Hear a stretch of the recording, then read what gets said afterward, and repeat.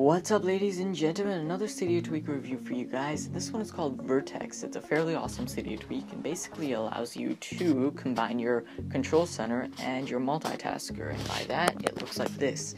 Now this actually came from the idea of a Photoshopper or someone out there put out a concept for what iOS 8 is supposedly going to look like. I know Apple will never ever do this, but it is a really cool idea, and someone took that idea and they're like, oh, let's turn this into a Cydia tweak. So there you go.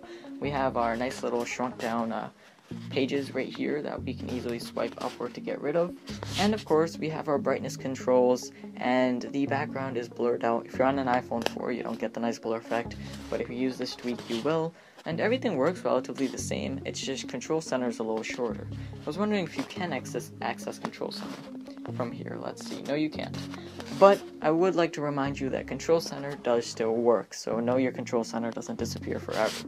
So that's a fairly handy feature. You can do 15 things at once, raise the brightness, close a few applications, all that good stuff. And that's pretty much it for this application. In the comment section below, tell me how is your day, because my day was pretty awesome, I must say.